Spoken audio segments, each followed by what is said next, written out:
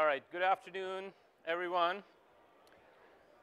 Excited to introduce you to Samsung Pay and Visa Checkout this morning, this afternoon. Hope you are having a good time at the event.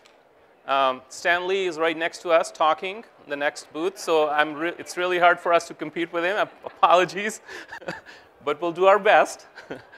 So my name is Javed Chaudry. I am part of Samsung Pay team, and here I have with me from Visa Checkout team, Dan Macias. We are going to introduce you to Samsung Pay and Visa Checkout joint solution and how you as merchants can really benefit from it. So let's get going. Let me give you a little bit of a background. Before I go there, can you please raise your hands if you've used Visa Checkout before? Great. How about Samsung Pay? Awesome. So this is the solution for you. You're going to really benefit from it because the experience that you had with Visa Checkout today will get twice more better with Samsung Pay. So if you're using Samsung Pay, you'll get to have new way to shop. And if you are a user of Visa Checkout, you'll get to have better experience on Samsung devices when you're shopping using Visa Checkout. So let's get going. Let me give you a little bit of a background on Samsung Pay first. Then we'll go have Dan cover Visa Checkout details. So Samsung Pay was launched, as you may know, more than a little bit 2 years ago. And we launched with in-store payments. So before we jumped on creating Samsung Pay, we looked into what are the key defining principles that we should build Samsung Pay on. So we looked at, what are the areas that consumers care about. They cared about security. They care about availability of a payment solution. And also they care about ease of use. So we based Samsung Pay features on those three principles. And how did we do that? We actually built Samsung Pay on the security side on top of Knox platform. Knox is our military-grade platform that secures your credentials on our devices in a chipset that is so isolated from Android that no application can even access that part of the Samsung data. We built it with additional security features like tokenization that allowed us to avoid the need to store your actual card data and giving that card data to merchants. We prevented that attack that merchants could be under if they had stored that data as a plastic card data. Instead, we use tokens that are one-time use tokens. That means user data is never compromised even when it's in motion through the retail network. And we then focused on how do we protect your device if it's taken by somebody while you have Samsung Pay on it. So we created user authentication through fingerprint, biometrics. So now somebody can pick up your phone. They cannot use it with payments, for payments. We also allow our users to remotely wipe your card data. So in case you lose your phone, you can really wipe all your card data and credentials from Samsung Pay, and it's going to be useless for anybody. From simplicity perspective, we really focused on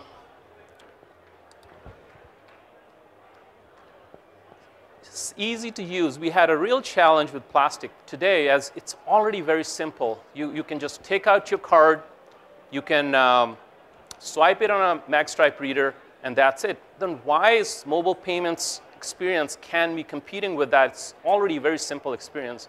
So what we did was, rather than having you actually launch an app, what we did is enabled Samsung Pay available even at the lock screen or even at the off screen. So all you do is swipe up, you authenticate with your fingerprint, and tap. The default card that you normally use will be charged. So there is no need to look for Samsung Pay on Samsung device or launch an app. It's just card is all front and center for you whenever you're ready to use it. And then availability or acceptance. That has been a big challenge in mobile payments for years. The bigger challenge for NFC terminals. How can merchants accept card data over a digital interface? NFC was created over the years. The adoption of NFC terminals has been extremely slow. So what Samsung did is adopted a technology from a third party, acquired it, and embedded that solution in Samsung devices. We called it MST, Magnetic Secure Transmission. So MST allows us, Samsung users, to be able to pay with their devices on any magstripe terminal that they pay with plastic today. That gave us 95+% of acceptance. So pretty much anywhere you pay with plastic today, you can actually use Samsung Pay. With those principles, we wanted to extend the capability of availability beyond in-store payments to online stores. That's part of the partnership that we have today with Visa to enable Samsung Pay availability on online stores where Visa checkout is accepted. So before we went in online, we wanted to understand what are the real problems people are having with online purchase today. It's even a higher friction than in-store. You have to fill up many forms.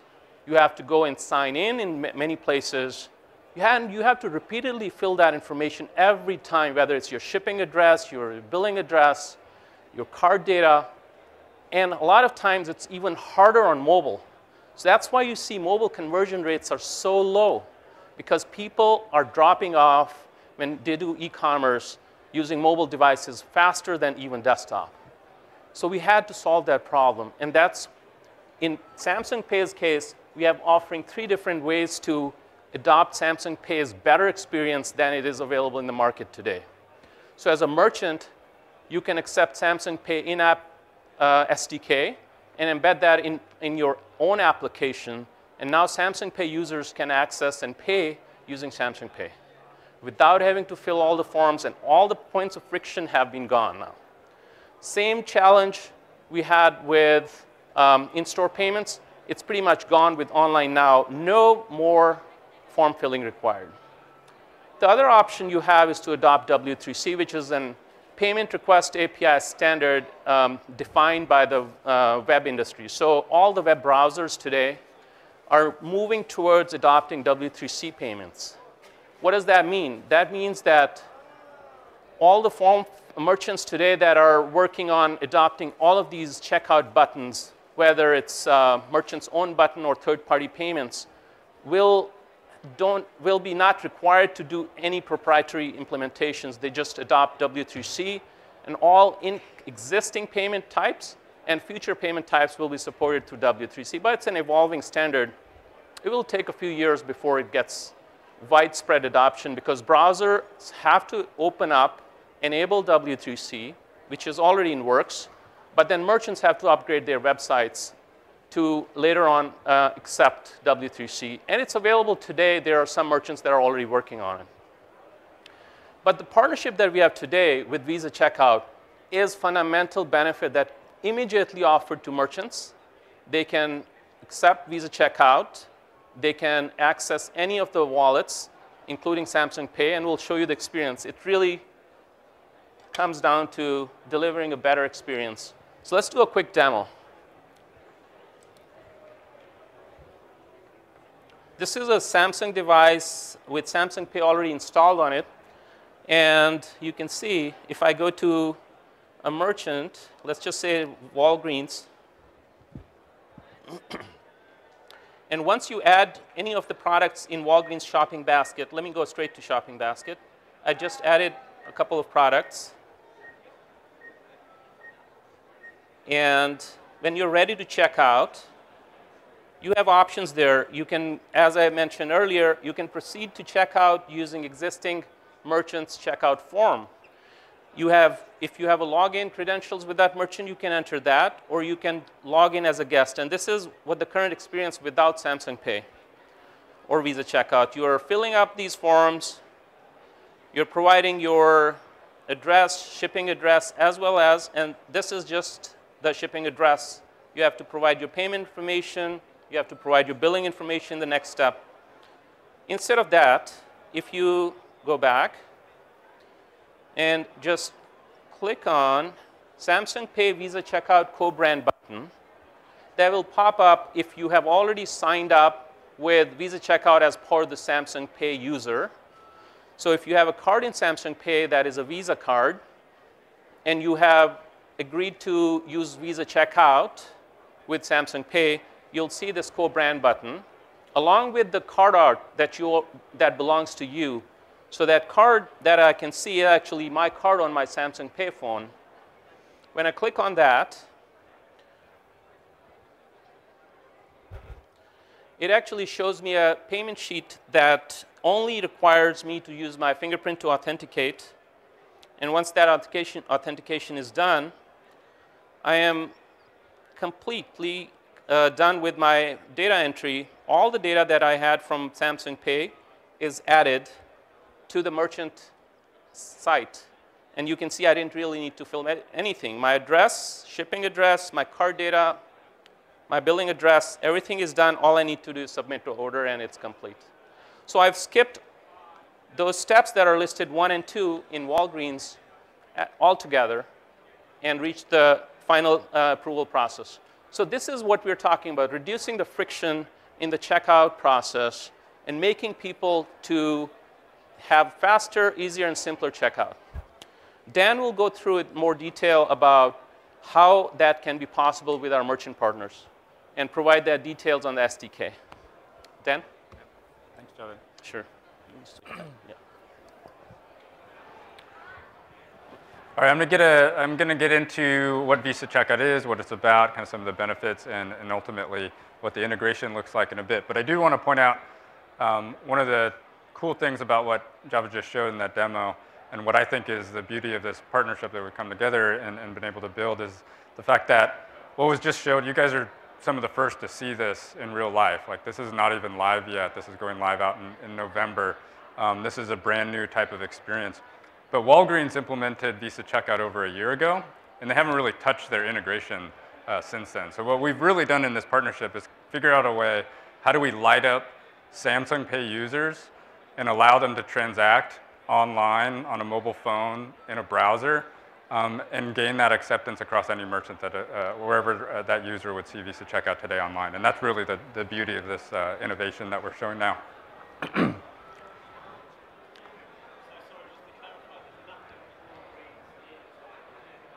That's correct. That's correct. Walgreens did not perform any upgrade. There's no integration that they did. We were able to light up Samsung Pay and Visa Checkout without any effort from the merchant.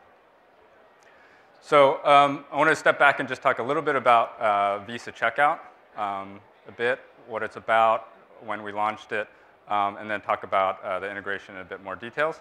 So as Javed was mentioning, cart abandonment is still a big problem in the e-commerce space, where it isn't so much in the in-store physical use case. Nobody, or I should say not that many people, are loading up their shopping carts, walking up to the cashier, pulling out their card and saying, you know what, this is too hard, I'm going to leave the store and leave everything in my shopping cart. Like, that doesn't happen, right? It's because paying in-store is so easy already. It's already an extremely easy and frictionless process. I mean, it's so easy that you don't even need the credit card at all, right? You just walk up with your phone and you use Samsung Pay and your fingerprint and you're done. Like, it's very easy. Card abandonment rate is almost non-existent in-store. Online, it's a completely different story. Like, paying with a credit card, especially on a mobile device, as Javed was mentioning, filling out the form fields. These are all sources of friction. The sources of friction create cart abandonment. So when we launched Visa Checkout 3 years ago, we were really trying to solve that problem, specifically on mobile form factors. And we had 4 kind of key principles to how we were doing that. And the first is that it had to be fast. So in the experience, we had to remove the form fields. So get rid of the form fields. Every extra step, every extra form field that you have on your site creates additional friction that drives down conversion. So we're getting rid of the form fields. Second piece is that it had to be easy to use. And so we've designed Visa Checkout to be a consistent experience that's familiar regardless of what type of device you're on. You could be on a mobile phone, you could be on a tablet, on a desktop. It doesn't matter what merchant site you're on. It doesn't matter what country or geography you're in. It's a consistent, familiar experience. The third principle is that it had to be secure. So we've layered in security features such as device fingerprinting and step-up authentication to make sure that we're fighting and stopping fraudulent behavior before it reaches the merchant site. And then the fourth piece was that it had to be simple for merchants and developers to adopt. It couldn't be a complicated integration. Had to be simple, had to be flexible. And that's really the core principles that we built Visa Checkout from. So then, some of the benefits that merchants are seeing from using Visa Checkout. Quick snapshot of where we are today. We have over 25 million users enrolled in Visa Checkout. We have Visa Checkout acceptance across over 300,000 merchants. And Visa Checkout is available and live in 26 countries around the world. And some of the benefits that merchants are seeing now from using Visa Checkout on their sites is threefold. So one is they're just getting more customers, right? So we have 25 million cardholders out there that are already preloaded with credentials in a Visa Checkout account. When they go to the site, it's easy for them to use. It's a familiar experience. And so kind of the fear and uncertainty and doubt that might come in when you're checking out on a merchant site for the very first time kind of goes away when there's a familiarity and the trust with using Visa Checkout. We talked about increasing conversion. So we do see that in our merchants where consumers are checking out at a higher conversion rate when they're using Visa Checkout versus just a standard credit card checkout flow. In addition to that, we're also seeing higher authorization approval rates coming from Visa Checkout, which is benefiting the merchant in higher revenue that they're seeing on their website. And then the third key benefit is lower fraud. So through those security capabilities that I mentioned earlier, we're actually driving fraud rates 63% lower than traditional checkout through Visa Checkout. So it is a developer conference. I wanted to make sure we covered a bit on the integration steps and what this means to developers. Before I get into it, I want to point out, I encourage you to go out to our developer portal. It's developer.visa.com. When you're there, you can create a sandbox test account, get access to test APIs, view our Visa Checkout integration specs, as well as other capabilities and services that Visa has to offer. But when you look at Visa Checkout and what it takes to integrate, I mentioned it's simple and it's flexible. There's really only 3 steps to add Visa Checkout to your site and accept payments from Visa Checkout. The first is adding the Visa Checkout button to your site. This is an image tag, it's a JavaScript SDK, and it's an event handler. It's very simple to add the button to any page on your website. Second piece to that is decrypting the payload, so that the payment information that comes back from Visa Checkout is in an encrypted form. So there's a simple decryption algorithm that you use along with your API credentials. When you unlock that, you're going to get all the user information, the credit card information, billing address, shipping address, everything you need to transact with that consumer is going to come from Visa Checkout. And the third piece is simply, once the order is successful, you're posting an update back to Visa Checkout that the order was successful. And that's it. It's just 3 easy steps. A lot of our developers can get through it in as little as a couple days just to integrate and test. And again, I encourage you to go out to our developer portal and try it for yourself. All right, I think we have a few minutes for Q&A. Yeah, we have a couple of minutes for Q&A. Cool. Yeah, so we're going to open up for Q&A. Anybody have questions that they want to ask?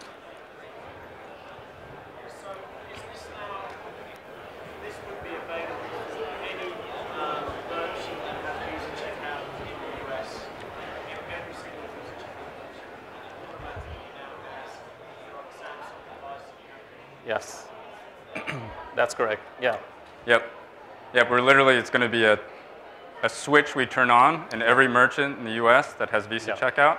Samsung Pay will be available to Samsung Pay users. We got a question. It should be 2 to 3 weeks we'll launch, so you'll see that.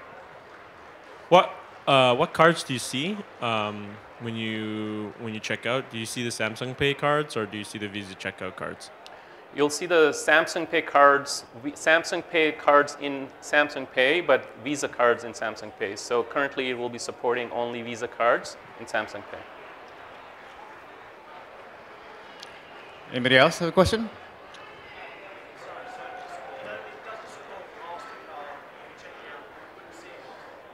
Yes, so if you have a MasterCard card in Samsung Pay, it will not be offered as a payment option in Visa Checkout today. Great. Cool. So with that, we're going to end our session and round of applause for our speakers. Thank you so much, Dan and Javed.